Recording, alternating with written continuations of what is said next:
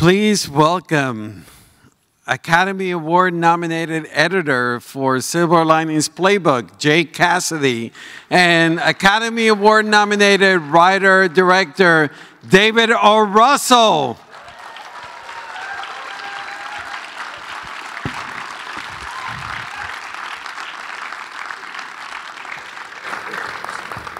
David, you can sit over here and the... Jay should sit in the middle. Now you don't want Jay in the middle, don't trip. Hey, Roger. Oh my goodness. Here, Oh my God. So, always director. David, it's been 10 years of Silver Linings Playbook since the impact, the legacy of the film. I have had so many people dealing with mental health issues that have come to me and said, this film has made such a big impact on them. Can you tell us what has been for you the feedback you've gotten about the film? Well, first I want to thank you guys for coming out and watching the film. And I want to thank you, Roger, for your beautiful festival and for inviting us. Oh, thank you. And for you've always been such a good friend to us. And this is where cinema lives and loves in Santa Barbara. No place better than here. This is a true cinema temple. This is a cinema temple. And Jay and I just rode down here from our editing room where we're editing our new movie, and this was such a treat for me to watch half the movie because I love the picture, you know, and I just haven't watched it in the theater in about 10 years. And yeah, I just think it plays so good. And it's so like a time capsule to see Jennifer so young and Bradley so young and Bob. And the film for me was very personal because in my family we've had this, and so I related to Matthew Quick's novel. And Robert also had it in his family and related to it. And Jennifer and Bradley both are gifted with the beautiful craziness themselves, so they understand it. And I've had many people come up to me over the years and be grateful for the removal of the stigma of talking about mental illness. That the fact that you can talk about it openly, and you can laugh about it, and you can cry about it, and it's been a great bridge to talk to many people about their different issues that they have in their homes. After the film and its success, you were involved with Congress and the Excellence in Mental Health Act, correct? That was a bipartisan bill that was introduced by Senator Debbie Stabenow of Michigan with a Republican, Blount, bipartisan, to have mental health for health care, and because it's normally not included. And that Bradley and I went to help introduce the bill, you know, and I don't know if everything seems to have been rolled back, but you want everybody to get the treatment they deserve in a nice place, you know. You want your loved ones to be in a place that has a soul, and it's nice, it's not a cold institution. Yeah. Jay, I've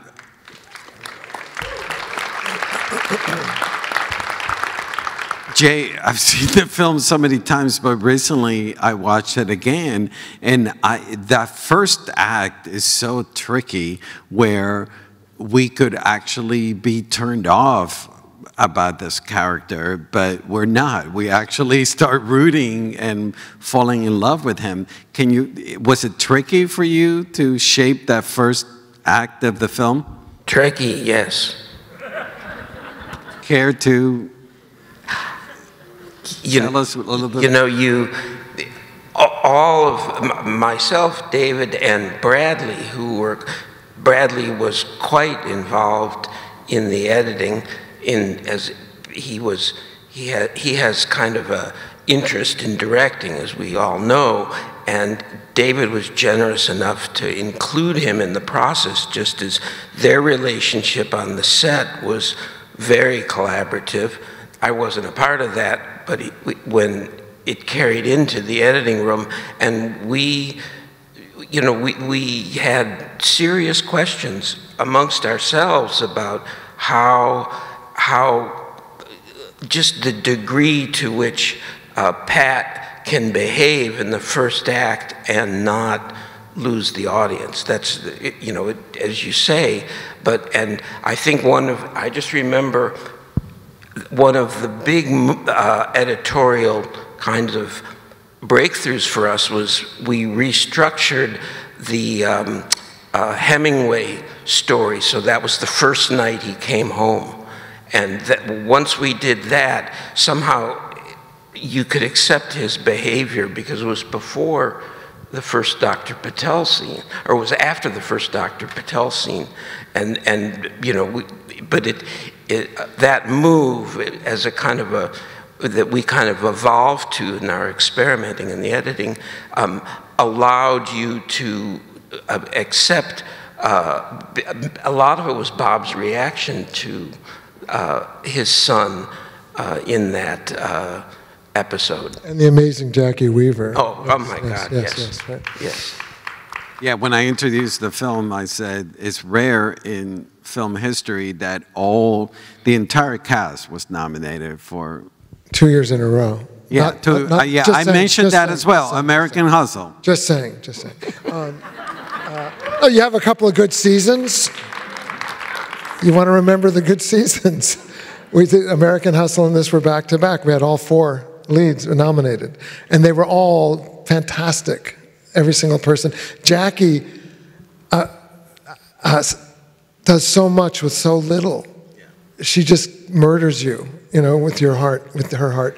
David, I saw the film, and I teach the film to my class, and after I actually seek the book, and you made changes from the original story, like his mental illness was a little more, stronger in the book. Also, the dad was a lot harsher, a lot, I'm being kind. He's definitely very harsh character. Can you tell us about the metamorphosis of the story and the changes you made? Well, I was given the galleys of the book in 2007 or 8 by Sidney Pollack, the late director, Sidney Pollack, great director. Anthony Minghella, correct? And Anthony Minghella, and they both died, which was crazy, like within that year. And they were supposed to help me produce this film with Michelle Kuyate and Donna Gelati. And I wrote the script before The Fighter, and I couldn't get it made.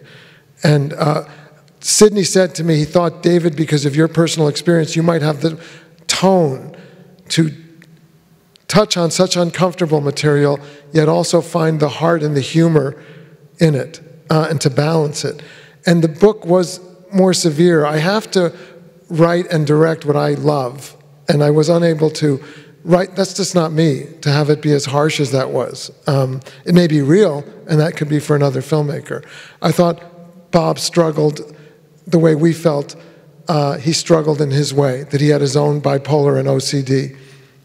And it was the pot calling the kettle black, and the sun could turn it around on him, But yeah, it was different from Matthew Quick's book. But Matthew Quick's book was so helpful because we took many things from the book.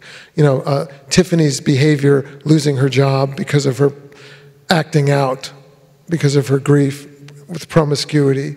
That was all from the book. And it was a slow process to turn her into who she became.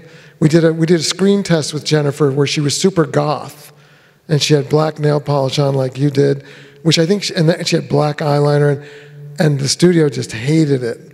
But we kind of loved it. And she still retained some of that in her character after the test. What else? The best friend I loved, Ronnie. I love that the normal people, you go to the normal people's house and they brag about all their stuff, which happened to me when I was a broke writer. And I'm like, you're bragging to the wrong person. You shouldn't brag to somebody who has nothing. They couldn't wait to show off all their stuff, my friends. And then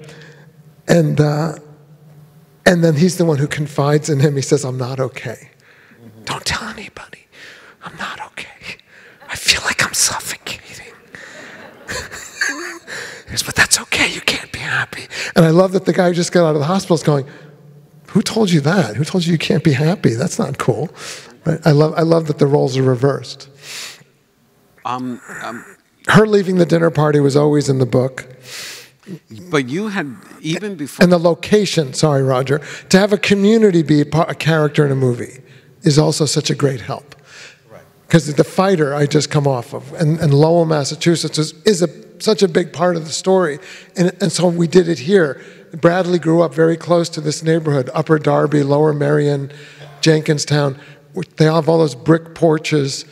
Are there neighborhoods here that are very specific? Yeah. No, absolutely. Like they have a very specific identity with we have the Milpas. The what? We have the west side, we have the east side. There are very specific neighborhoods, which actually, leads to my next question, the specificity of the characters and also the neighborhood, and also the fact that it's 2008 and you guys... We picked that season. Yeah, and tell us about the thought of picking the 2008. I mean, it was a big economic turmoil in our country, and can you tell us the importance? Well, it was useful because that was the year of the economic crash, as described in The Big Short, and it meant that people were broke and hurting. And it meant that Ronnie could say, my uncle lost his pension, and Pat could say, my father lost his pension. That's why he's bookmaking. People had to look to desperate ways to make a dollar. So it raised the stakes for everybody. It also allowed us to pick a season of the, I loved scouting this movie because every house we went to, I got a different Philadelphia Eagles story from that house.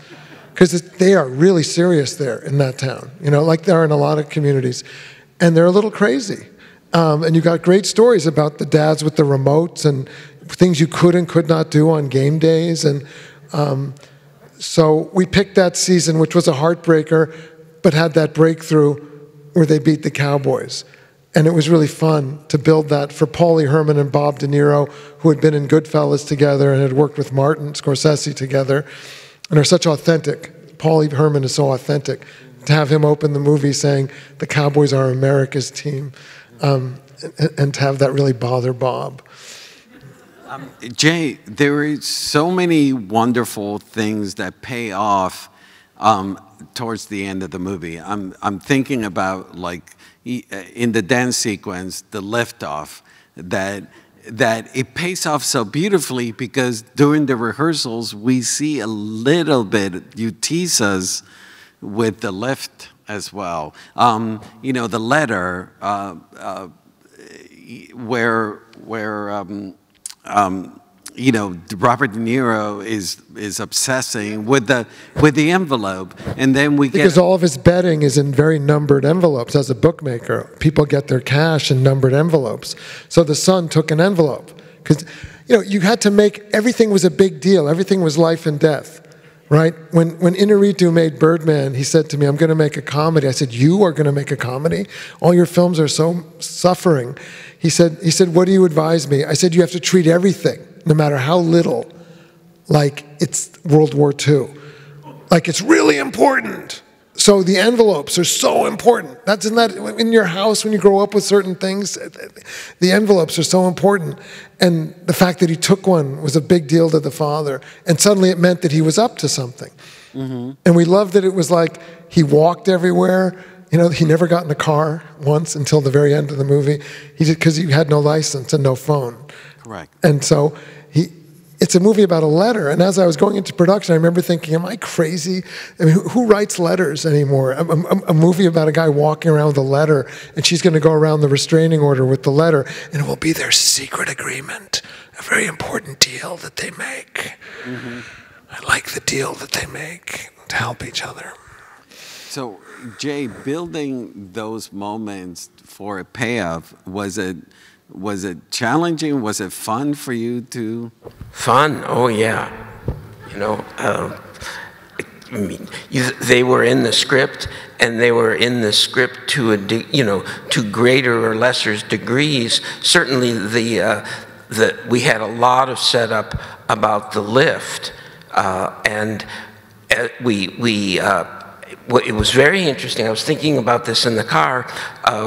That we previewed the picture and when the lift during the actual performance was at a certain length, and we thought, okay, and the audience went nuts, as you guys did, and then so the next preview we had, we said, well, let's put another second or two on it, and it got better, and then with the third preview, we said, can we really go this far? So we, a couple more seconds, and yes. So that's the kind of discovery that we made, and we also discovered it didn't take much setup to make that pay off, probably because of the visual. You know, when the sort of, all you had to do was see it and you knew what was going on. So the 3 cuts in the rehearsal were just enough. We only had 30 days to shoot the movie. You know, it was a $20 million budget. Jay is such a tremendous editor who puts all of his heart and his intelligence and passion into it. He was a University of Michigan graduate. Yes, Jay Cassidy. And he said when he told his parents, I love the story that I just heard 10 years deep with Jay, he said, I want to make funny movies, he told his parents. And this was such a funny movie. Now what you have to calibrate is that exact rotation of rehearsals and how you'd never show what their exact dance will be. So it's an art. How do you show the rehearsals, yet still surprise us when you finally see the final dance? And not see any of the music until then. That's a surprise for the audience. But you see them rehearse a lot, and how much rehearsal was too much rehearsal, right? Yeah. And also when Danny comes and sort of shows them how to do stuff, you don't quite know, you don't quite know how that's going to pay off, because you never see them then rehearsing the things he taught them. So I mean that was you know, a lot of fun. The actual dance itself was beautifully choreographed.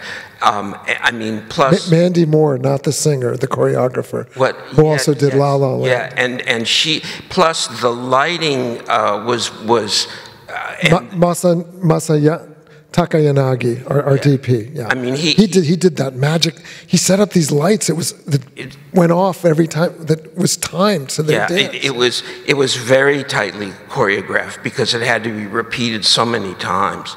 And I mean, it was like incredibly so that we could, you know, we could put all the takes together and they would be just right in beat, you know, one take to the other.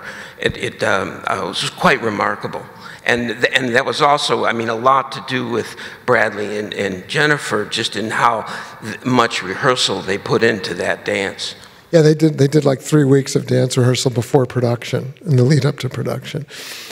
I want to, I hope you don't mind me, you know, telling the audience your technique of rehearsal, not rehearsal, but of shooting, where, you know, the DP lights up the room 360, and then the camera revolves on both directions around the action, and David is live with them, you know, chiming in and coaxing, and you do 20-minute long takes where you capture the action. And my question to Jay is, how is it from an editor to have all this footage and diving in and start editing this long amount of footage that you have? I mean, it's a blessing, and it's mostly what you're describing is a process that David has, you know, developed in order to get the actors to stop acting and just be. And so consequently, there's you know, very little time when they're off camera just feeding a line. It's they're having to play against the actor, and they never know when the camera's going to swing over to them. And so the often repeated takes just breaks them down a little bit. That's not even the right word. What it means is they stay. Yeah. If you look at being on camera as being in the pool and staying in character, as opposed to I prepared something, I did it, and now I'm done. Yeah. No, they're just in the pool. In the pool. I'm like, just live in the pool. Yeah. Right? So just live like you're on camera the whole time, which means they start living in the scene more. Yes. And they drop away any affectations, and it starts just becoming this thing that's living. And you can see it happen. You know, in a long take, you can just see it happen. And so so when you've seen it happen, you know what choices to make in terms of the editing. And Jay, you hear him commenting, urging the actors, etc. You hear his commentary. Is that helpful to you in the editing process? Insofar as it helps the actors, it's helpful. You know, and they're not, these aren't improvisations that's going on. It's you know, things that are scripted, and then David will, you know, force a reset, and the reset is what makes them have to sort of break down. That's fair to say? You know, not break down. They forget themselves, so they get lost in the scene. Yes, and it's like a band. They become like a band playing music. It's like Bob and Jackie and Shea Wiggum and John Ortiz and Anupam Kher, who's done 400 movies in India. That's how many movies they make in India. Yeah. He's been in 400 movies, Anupam Kher. So they're all there, and they forget. They're just in this rhythm like a band. Yeah. And the thing keeps going, and I just say, do it again, and we just keep doing it, and it gets looser and it gets more alive. Jay happened to win, I want to point out, the Editors Guild Award for this film. All right. Thank you. Yeah. And I'm also happy to say that he also won it the following year, which is virtually unprecedented. American Hustle. Yes, for American Hustle. Yeah. So I'm very happy. I'm very lucky to work with Jay. I'm very fortunate. Thank you. Because just like you, he's all heart and soul. You know, and you can't. Once you find that, you're very fortunate. Well, thank you. Jay, I want to ask you about the phone sequence where Bradley is fighting with his mom, and it escalates. It's such an intense scene and so beautifully edited. Was that a difficult scene for you to edit? Difficult, yes. I mean, here again, it was part of our calibration. How far do they go? How angry does he get? And there were great ranges in the takes, and we had to find something that was true, and also that kind of the characters didn't say something that they could never come back from. You know what I mean? There's those three characters loved each other, and the degree to which, you know, they were willing to say things, they risked hurting the other person, and they knew it, and that kind of guided us, because you know, even though they were arguing, you know, they were not. They knew, they kind of, their subconscious knew they couldn't totally hurt the other person. They couldn't say that thing that would undo it all, that you'd never come back from. And were you guys, David and Jay, were you always in agreement about what scenes should be in, what scenes shouldn't be? What, exactly? I have to answer. No, you should say it. It's funny. It's fun. Oh, do you want to? Yeah, I mean, there's a lot of, you know, I'll take a point of view, and then 2 days later, I'm saying, you know, maybe I'm not really right about that, but he's adopted the same point of view, so I say, Jay, I'm agreeing with you, and Jay says, I don't think that anymore. Yeah. I agree with you.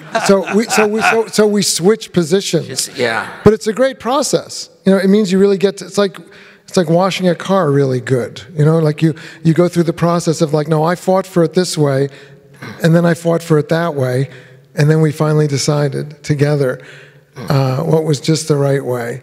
And that fight was quite a fight. And the kid who comes to the door, you know, and asks if they're having, and the neighborhood, the eyes of the neighborhood, there's so much shame associated with having problems in your house and being on the lawn in your pajamas at 2 in the morning with blood, you know, and anybody who's been there knows, you know, and that's why the compassion means so much.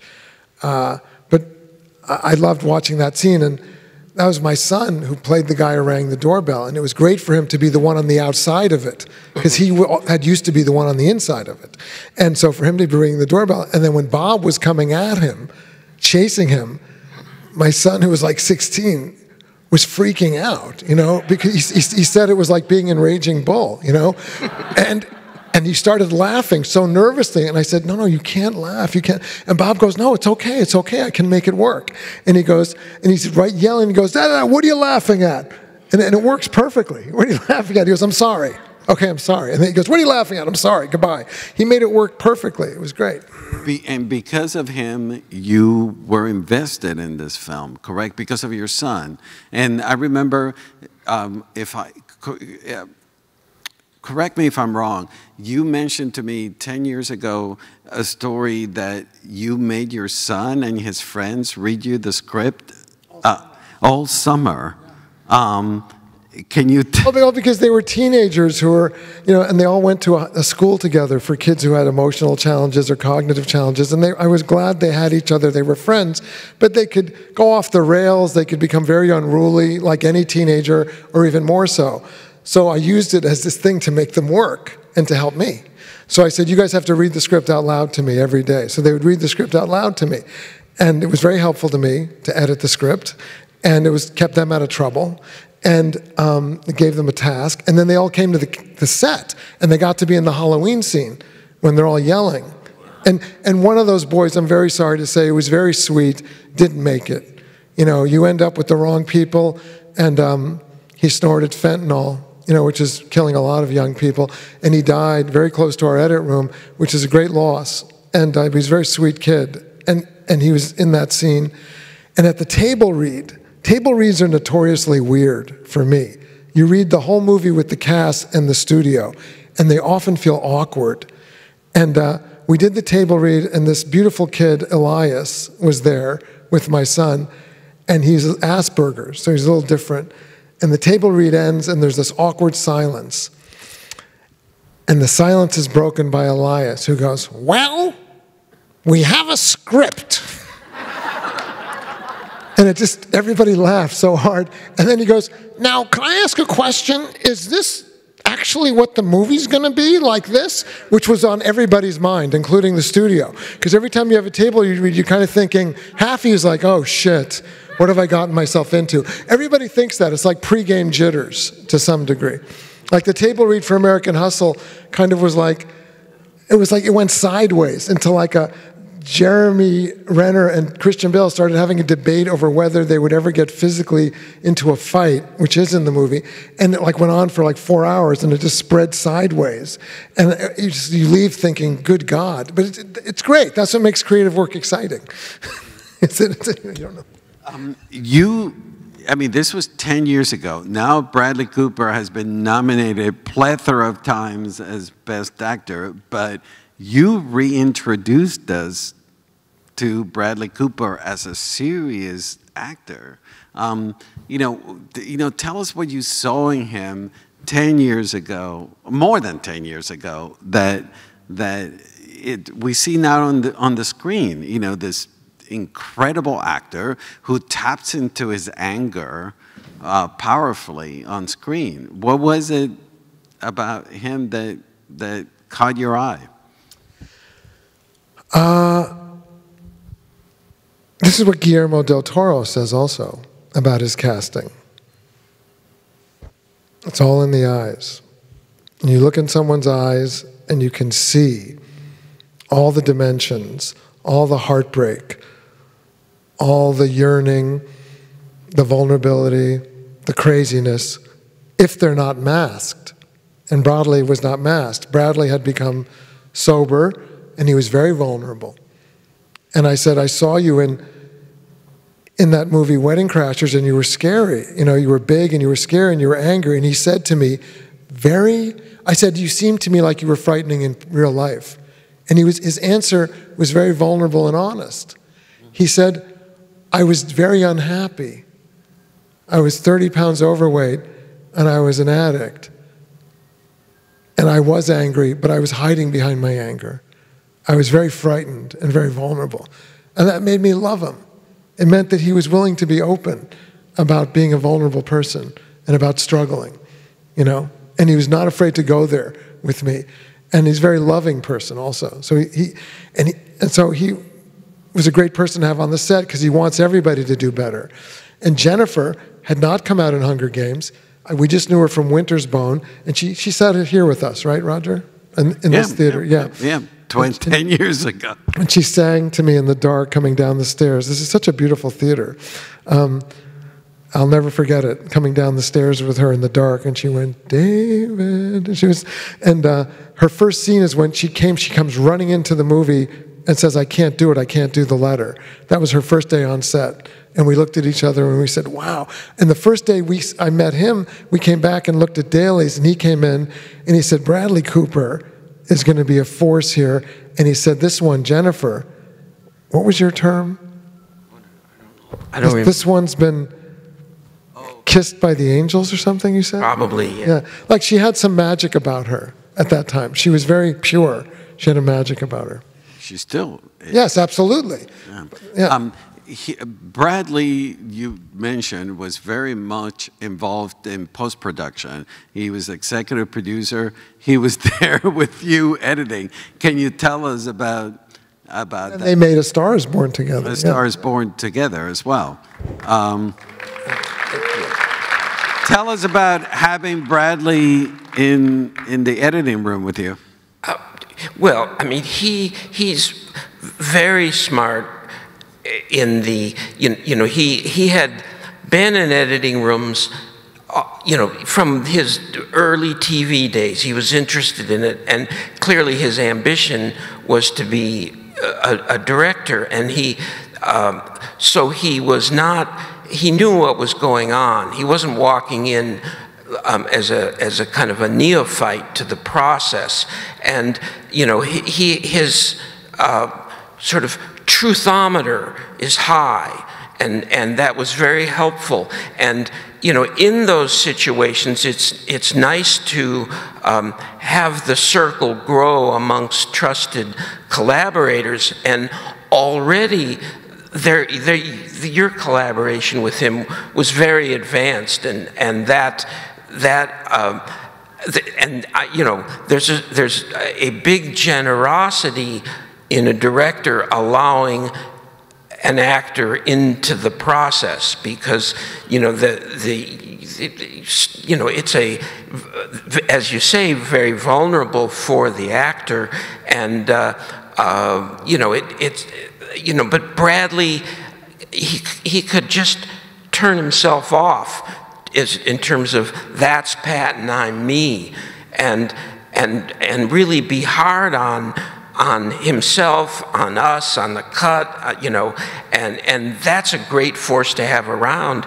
And he his interest was not a couple of afternoons. His interest was weeks, and then he would go do another movie, and so we would have him on the FaceTime for hours, and he'd be half asleep in Croatia, and watching the little TV of what we'd face the FaceTime right to the screen, and he'd be watching, and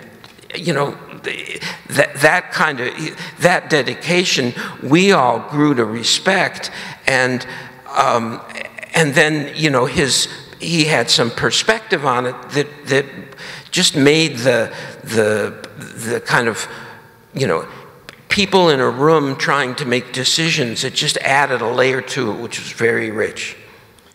He's also an enthusiast, so he keeps the energy very enthusiastic. Oh, yeah, yes. And I remember we would first invited a first group of people to come in, and he invited some friends in of his. and they didn't know he was there listening through a crack in the door, and they were brutal on him. And then we laughed about it so hard. I just remember thinking, wow, those are your friends? Going back to Jennifer Lawrence, she was late in the auditioning process. Yes, she was the last person. Many wonderful actresses worked a lot with me in the auditioning process many times, and I was very close to casting one or two, and then she was the last person to audition via Skype, from her family's home in Louisville, Kentucky. And she went from being the what do you call it? The dark horse to be cast to. Oh, she just immediately went to the. There was just something very special about her, and I remember going to show the studio head that, and they were very convinced we were going to use somebody else or work with someone else, and I just said, they looked 30 seconds of it and they just said, "Oh my God," just because she just poured through her eyes, she just poured her soul right into the thing, you know, and she also. There was some weird thing that happened with a big spider in the bathroom behind her during the audition, which also became part of the magic, weirdly. Because it was like she was being really serious and crying, and then all of a sudden she was like, "Oh my God, holy shit." And she was killing this giant spider in the background. And I thought, wow, that's the character. That's great. Yeah, it's very Annie Hall. That's crazy. When, you've worked with her in so many movies. There's this incredible emotional maturity in her. There's a confidence, but at the same time, this vulnerability. Where, is that something that you and her developed, or it was there all along? I think if you're able to trust each other and you really like each other, you can go farther. It brings out the best of each of you. Put it that way, right? It may be in each of us, but you can go farther. You see what I'm saying? Yeah. So that best part of you can come out and shine more than it might under other circumstances. She just threw herself into American Hustle, fearlessly, completely different role, just very special privilege to work with all those actors. And John Ortiz I love so much. I love when he gives them and Shea Wiggum, Dash Mihawk, Julia Stiles. What a cast. Jackie Weaver. Jackie Weaver, yeah. It's phenomenal. When it comes to the tone, in your writing, David, there is a rhythm to the way they talk. Is that something that was already built into the script, or that you developed with the actor? I mean, particularly when I watch Silver Linings, the rhythm of Robert De Niro is so beautiful, but it sounds like you. It's like I've never heard Robert De Niro speak in the way he speaks in this film. Yeah, thank you, Roger. You find your voice, you find your rhythm. Scorsese teaches that when you watch films and you see what you're drawn to, that helps you understand who you are as a person and as a creator. What you're attracted to, what you love in other films, right? Mm-hmm. So over the years of writing and what I loved in films, this rhythm became something that I loved very much, which was probably born in my house from my relatives and me, and it became a rhythm that this is the rhythm of how the words have to be said, and this is the rhythm of how the scene goes. It's like, again, like music. It is like music. Mm-hmm. And it helps you. Even when Pat would go running, I would tell him, this is the rhythm that's in your head of how you're feeling right now. And it would be like a drum rhythm of how he felt, right? Mm-hmm. And everybody gets the rhythm. And then I'm blessed to have people like Bob then love that rhythm, and they always want to find it, Mm-hmm.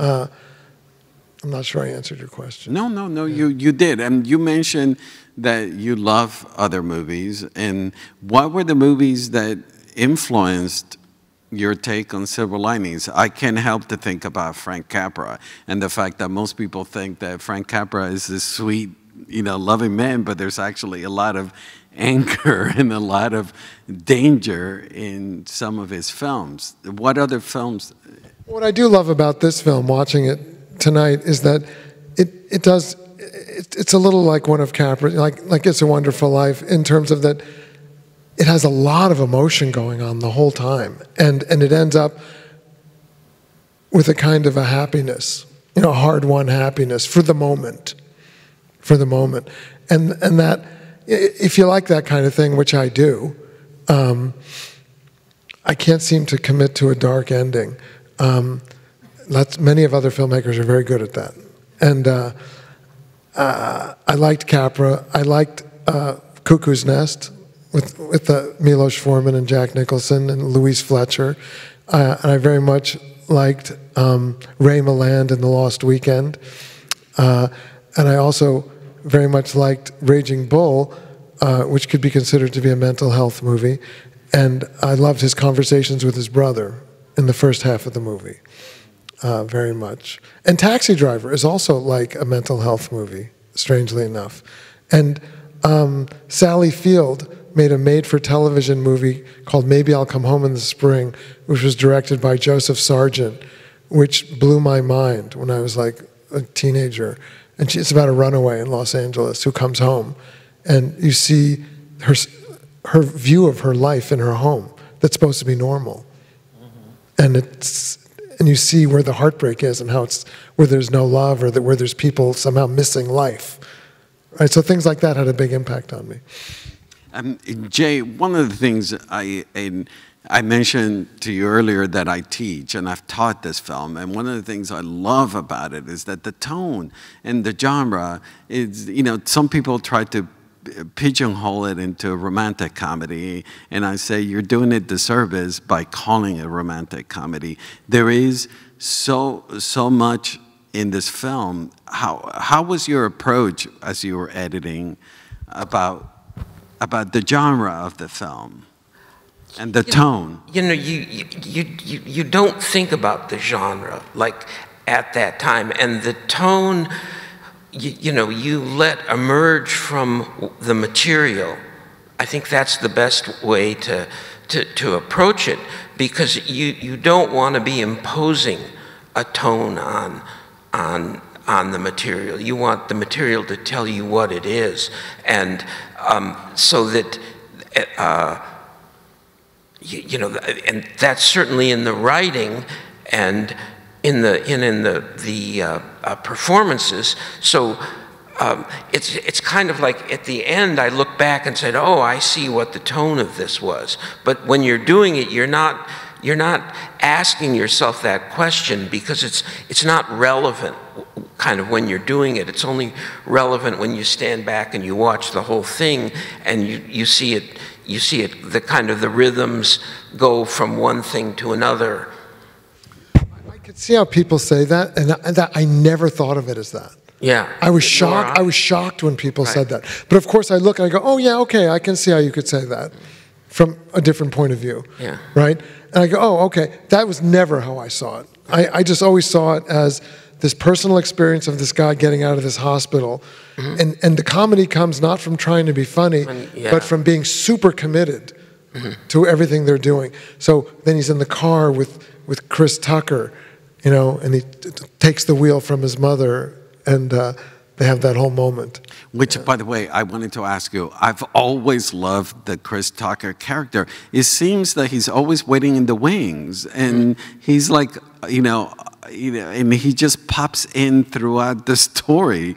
How did you, was that planned in the script, that he's off stage and he just walks in throughout? Well, he's a doppelganger. He's the reminder that this man was just committed to legally in court to a hospital, a mental hospital. And he's this friend from the mental hospital who is trying to deal with the legalities of getting himself out. And he knows every letter. That is the Philadelphia, Pennsylvania law that he is saying.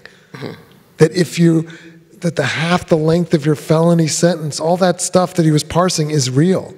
That's all the real law that he was saying. And so, like a lot of patients, you know, he was on the line where he felt like, no, they're giving me a bad break with the law. I need to be out of here. So that's part of the thing about mental illness. Someone can seem so terrifically regular, and you don't have any idea how much of a struggle they're going through. Or as Camus said, people have no idea how many people struggle to be normal or seem normal. I'm so glad you brought up Camus. I have so many people during the pandemic and the lockdown that told me the film that they gravitated towards was Silver Linings Playbook. You didn't hear that? Because of there was this sense of optimism, you know, despite turmoil and the family nucleus. Yeah, no, I had a lot of people that said that was the film that gave them hope. And yes, good. The best compliment I ever got about this film was from I did a thing at USC about the film, and one of the students said, "It's so great to spend time with a couple of broken people." That's beautiful. No, I mean, it's a very believable, specific world that is eccentric, and it's how our lives are. We're all eccentric, and we all have deficiencies or whatever, but it's a beautiful film. I just adore it.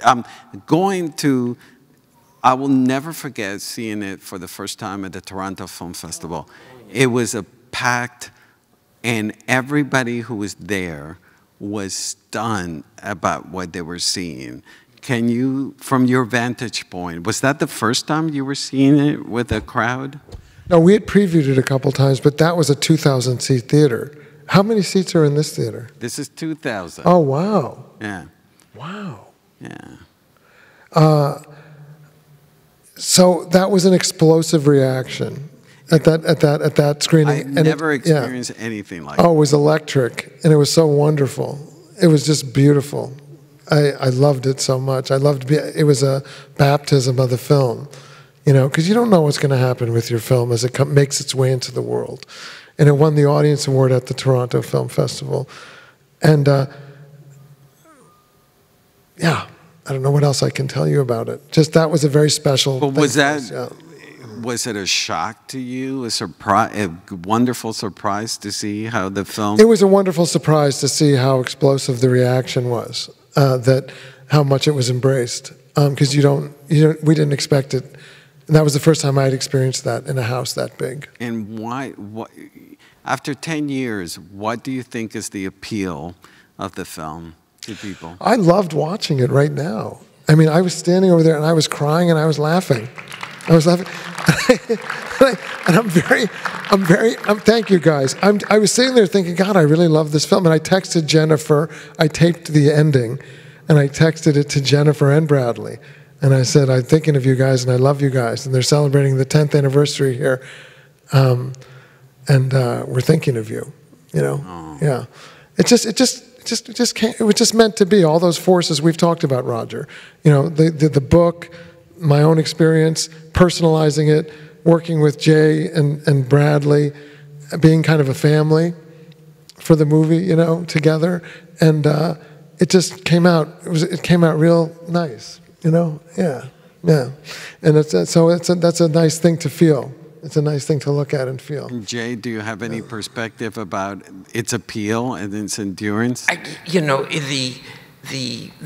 fact that this audience responded the way it did, 10 years later is, that's astounding, because we're in such a disposable kind of world of media that something's got to have real heart and real kind of a truth in it that people keep responding year after year. So I'm humbled.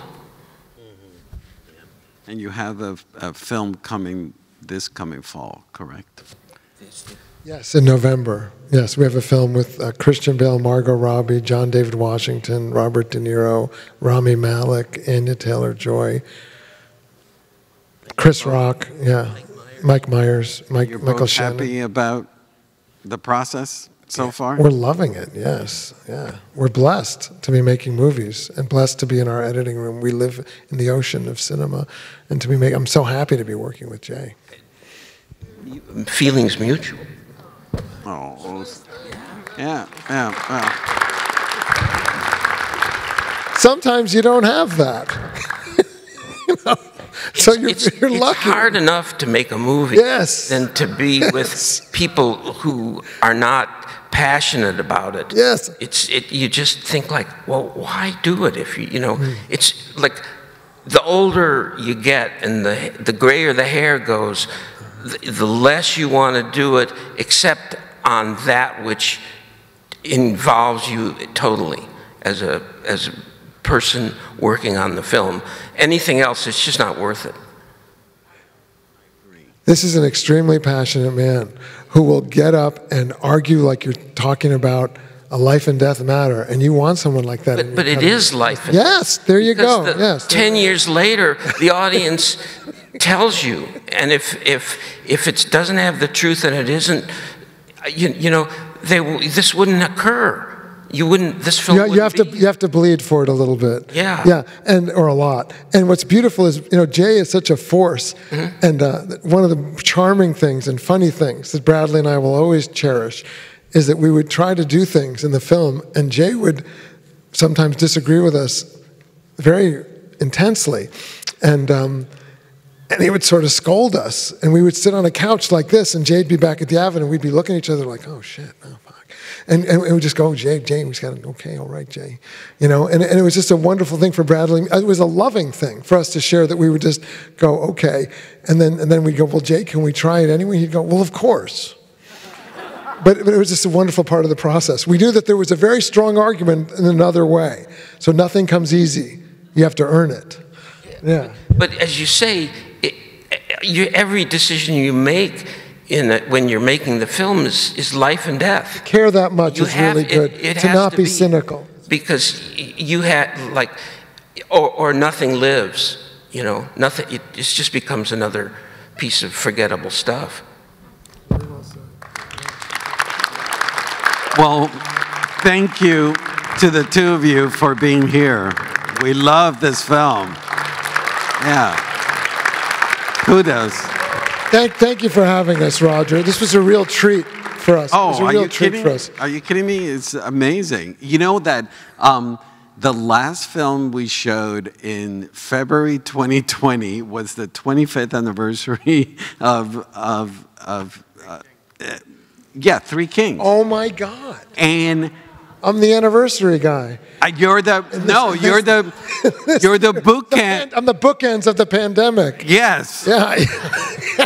That's actually one of the reasons when you approached me about doing this screening, I was like, yes.